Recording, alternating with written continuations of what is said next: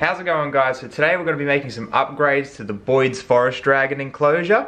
And that is because if we look over here, I've got a bunch of new plants. So these are the plants I've been waiting on to put in there.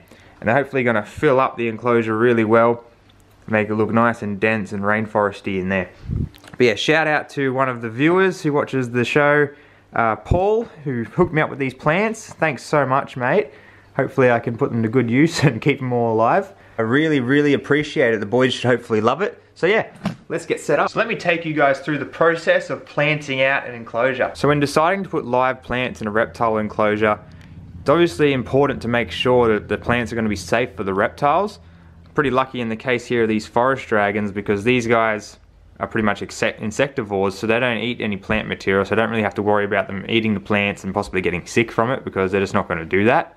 But if you have another animal that is more herbivorous, then it's definitely something you need to look more into. And secondly, you're going to want plants that'll do really well inside your terrarium environment. So this one here is a really common plant used in vivariums. This is a Ficus benjamina, or a weeping fig.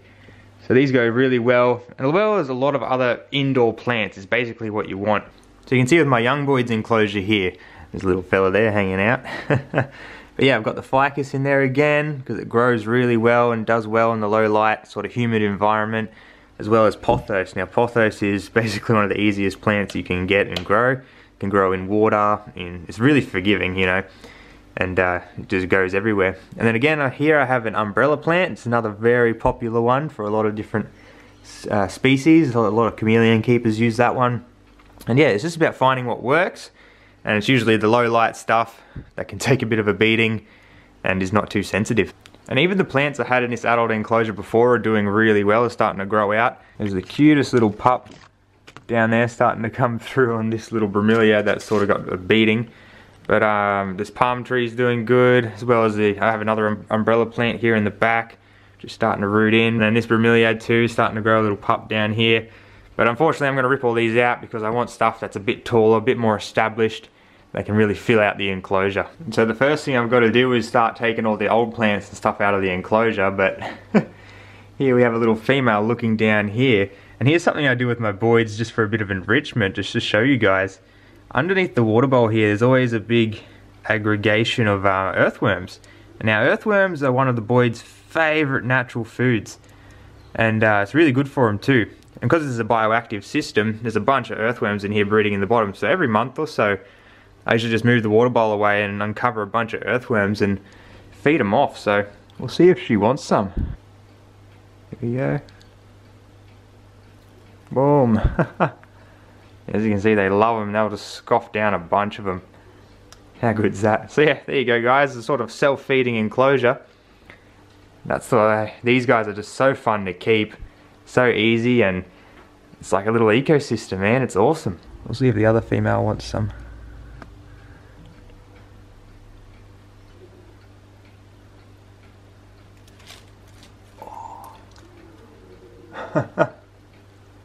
So good. So enough fooling around feeding these guys. Let's get to work. Okay. Now, after earthworms again. Come on. Get up there. Come on, get up. Now I'm thinking I might keep this big palm in here in some way, shape or form, but I don't know if it's going to take up too much space with the other plants, so we'll see how we go. But yeah, because I quite like the palm look in the rainforest.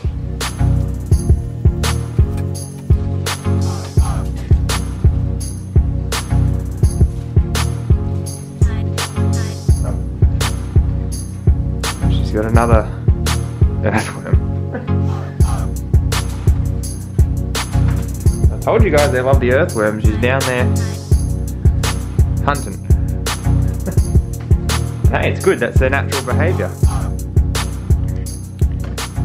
Now we've got our old plants out here, which we'll maybe reuse at another time. And then we've got our plants that are going in. So, these plants are like straight from the nursery basically, so they're in pots.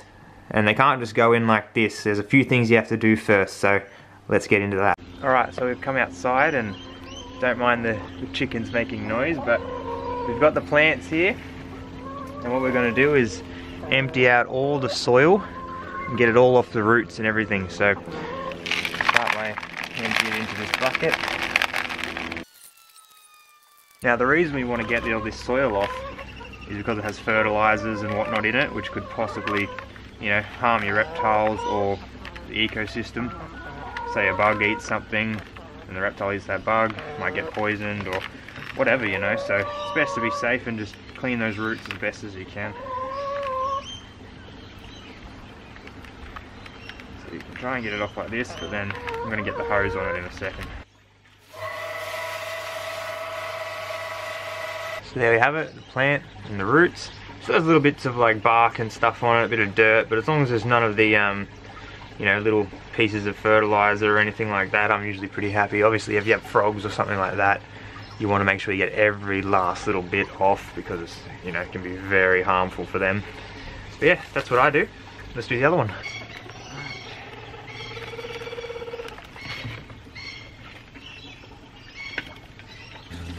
Alright, so there we have it. That one got really blasted off, which is great. But yeah, this should work well. Let's head back inside and see how they look. Alright, so here we have the bare bones enclosure. And we're going to see how these new plants are going to fit in here. So I'm hopefully going to do one on one side, one on the other side. But we'll see how they fit. Now this one's the one I'm a bit worried about because it's really big, which is good, but it's going to make it hard to sort of find a spot for it. Here's one idea I'm thinking. It's kind of sort of placed right in the middle, but the way it fans out, it sort of fills up the space nicely. So I'm thinking I might have it like that. I'll try another way, but yeah, maybe I'll have it like that and have the ficus in the back there. I'm liking it. Alright, so I did decide to put that one there, and oh, it looks so cool, but even cooler is a little rainforest dragon hiding behind it. Now that's what's important about these plants, really. Makes it look like a nice jungle in there for sure, but these guys are a really cryptic species. They like to hide away and not be seen and not be known by predators, so having that bit of extra coverage in there is going to make them feel a lot happier, a lot safer. And oh man, it just looks awesome. Now in that back corner, I'm going to put this ficus, I think. See how it looks. Let's see what sort of orientation. Maybe like that. Let's just take a look. Okay, wow. The plants are in, and buried them in. It's a simple process, as you can imagine. You just sort of dig a little hole, put the roots in, and cover it up, make sure it's all good. How nice and lush does it look now though? These plants really fill out the enclosure, and that's what I wanted, some nice established plants that are a lot taller, that'll cover up a lot of the area. And now it actually looks like it sort of matches with the baby's enclosure here, because that is just plants upon plants. So yeah, we have that one there, and now the parents up here. Wow. I'll just quickly mention a bit about the plants, because I don't think I really covered that.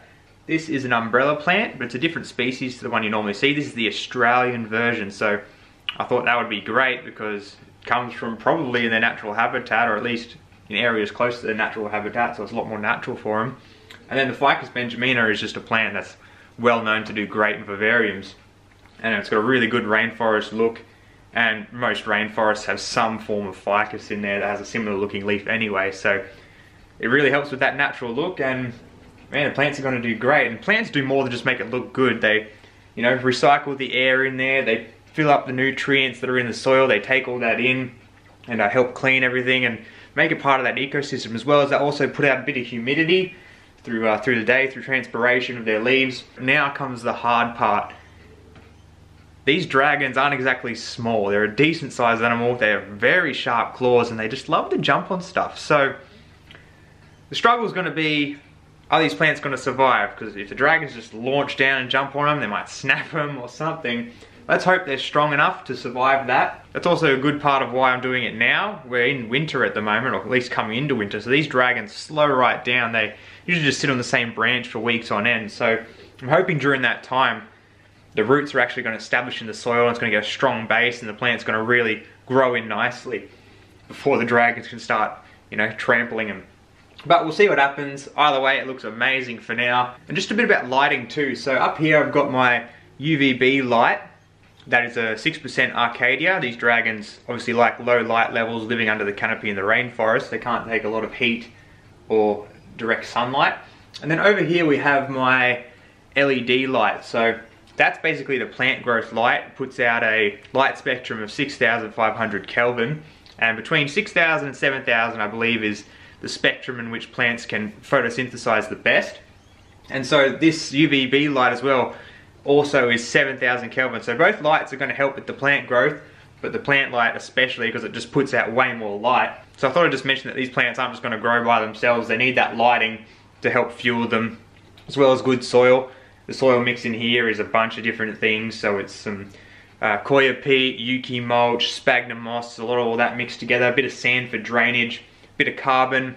And it's been in here for so long with the bioactivity and the cleanup crew breaking down all the waste and everything. It's going to have those natural nutrients in there to sort of fertilize and revitalize the soil. As well as the earthworms in there too. They're going to make the worm castings, which are amazing for plants. So hopefully, yeah, it helps everything take off really nicely. I just love continuing to do more for my animals, make their lives better, and it's just so much fun. And that brings me to TC Houston's Better Care Challenge. Love the challenge. You guys got to go check it out. Go check out TC's video on it and all the entries and that, and definitely take part of it.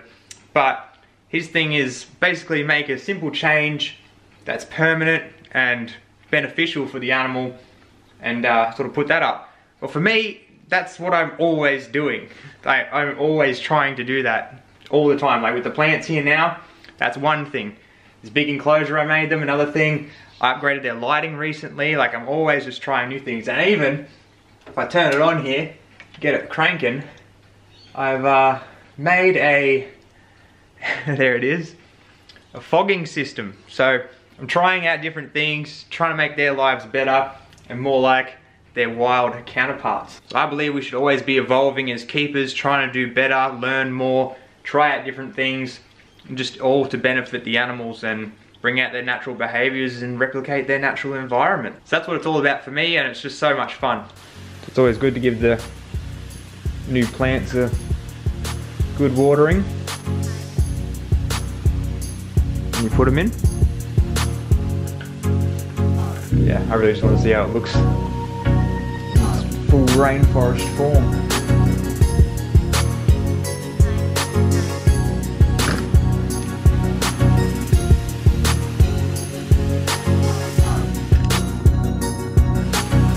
There's a boy drinking. That's another added benefit too, all these extra leaves.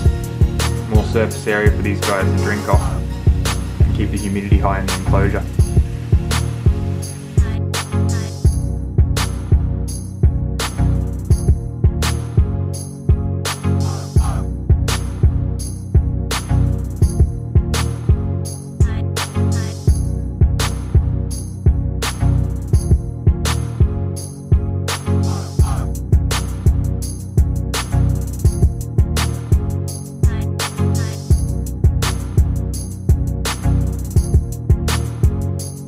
So now with the new background I recently finished for them, these new amazing plants and this humidifier going, creating all that fog, it is truly a rainforest full of dragons. Thanks for watching guys, I hope you enjoyed the video, I hope you learnt something or just enjoyed seeing those Boyd's Forest dragons. I love their new setup, so happy for this makeover, it looks amazing and they're going to benefit from it so much. So if you want to see more Australian reptiles, make sure you subscribe. Give the video a like if you liked it, and I'll see you next time.